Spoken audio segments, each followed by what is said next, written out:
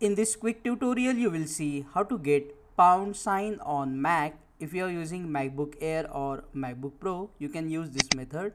Let's get started. On your Mac keyboard, press Ctrl Command Spacebar and you will see this window. In the search bar, type pound and you will see this pound symbols. You just have to click on it